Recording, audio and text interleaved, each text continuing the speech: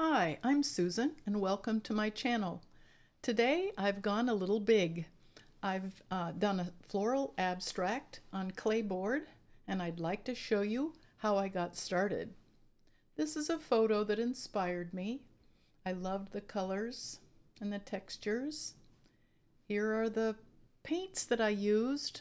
Very simple palette. I did add in some lemon yellow a little bit later.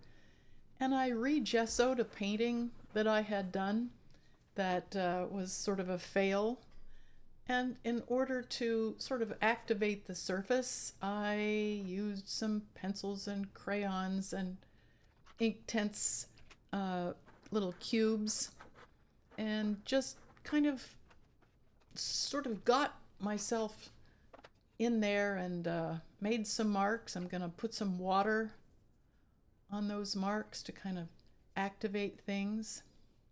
I jumped a little ahead. I'm using a new webcam and I keep stepping in front of it, so bear with me. I'm learning how to use this webcam. I'm trying to stay out of the way. I'll learn sooner or later how to get myself out of the out of the way of the camera.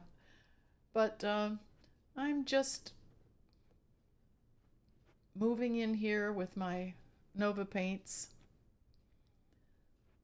The claybord is an interesting surface because it's very smooth, and so when I paint with these relatively fluid paints, they are somewhat translucent a lot of times. I'm using gesso for my whites because gesso does give a little bit more opacity.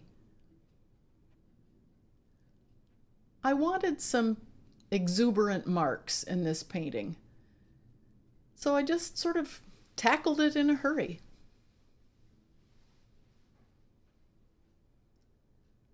This time I used a different brush for each color so that I wouldn't get muddy colors. And I like to keep turning it around now and then, 90 degrees, to give myself a little bit of a new perspective. When I'm going in one shot to do a painting, it is good to keep it moving around so that I can look at it with fresh perspective.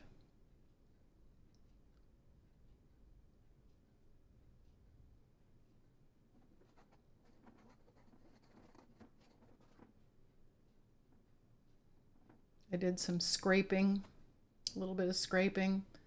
I wasn't too keen on those scraping marks and I covered them up a little bit later.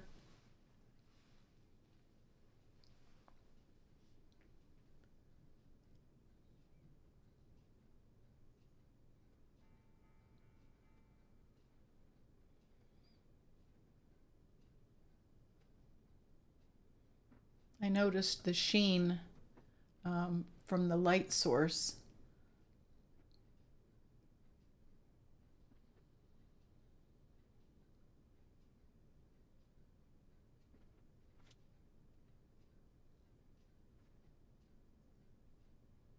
I love these colors, the purples and magentas and a couple of different greens.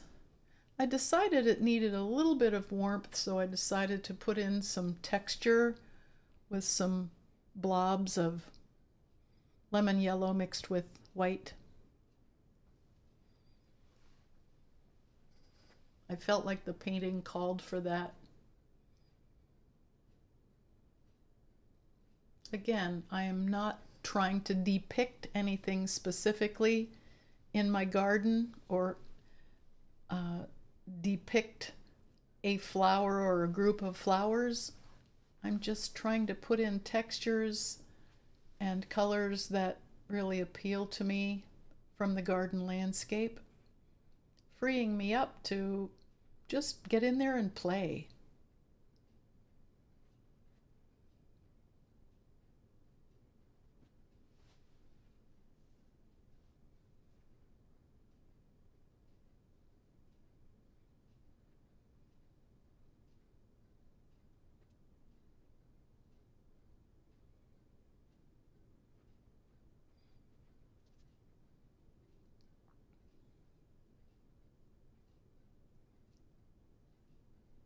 I'm layering some of the magenta on top of the dioxazine purple just to get a little more depth.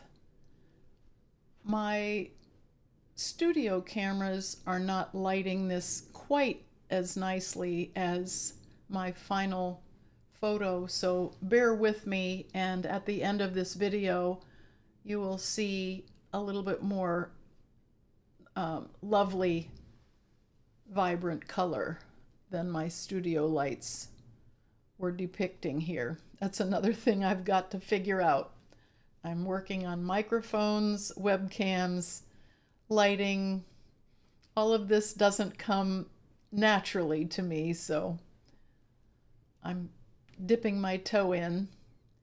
And I've pretty much finished up here, and this is what a good photo of the finished product is like. This is 22 by 30 inch painting, and I hope you'll tune in again. Please hit subscribe and check out my web link down below, because you can sign up for my classes and future announcements. So thank you for staying with me, and have a good painting day.